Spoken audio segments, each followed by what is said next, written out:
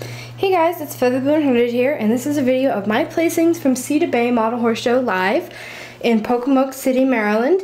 I had so much fun at this show, and I was so exhausted. I met some really nice people there, and I really hope you guys, if you ever go, I'll probably be there every year from now on, as this is my first year going, because I really enjoyed this show.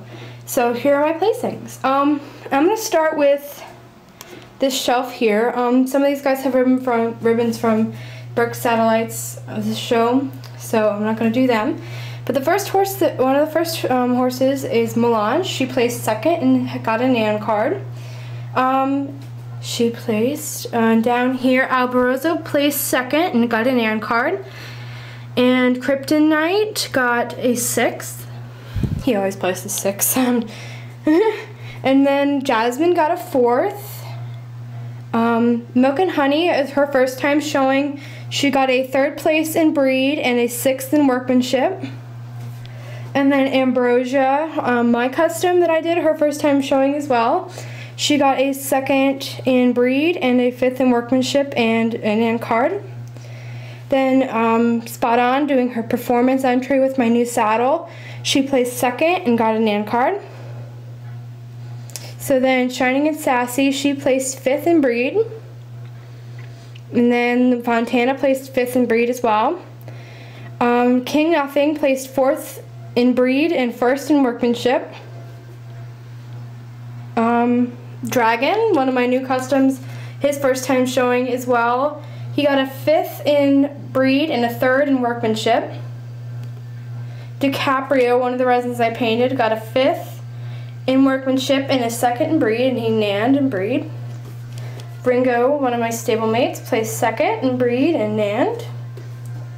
So did, and I forget his name, I think it's Dare to Dream, placed 4th in breed. And then I think it's Total Eclipse, placed 1st in breed. So I was very proud of him. And then, who else? Okay, so most of my Idicus is placed, as you can see at my kitty cat. She wants to say hello.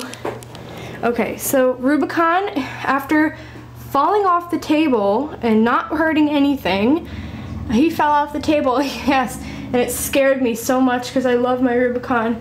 He placed 4th, so I think the judge liked him, so he had a little fall. Then Dakota, he placed 4th as well. Synergy, I don't know what this ribbon, where this ribbon came from, but I know it's not his. It has Synergy on the back of it, but I don't think it's this horse.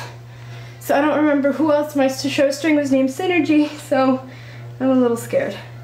So, then Autumn placed 6th in his class in breed. Rainbow placed 4th in the decorator class.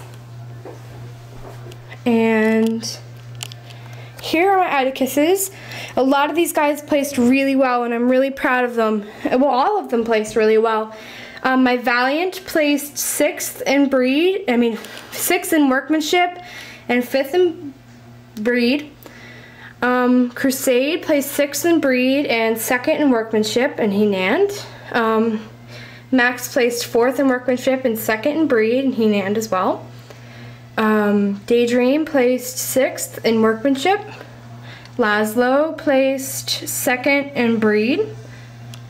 And Sublime here placed 1st in breed. He was out a lot of horses in that class, so I'm very proud of him. And now for the 2 biggest winners.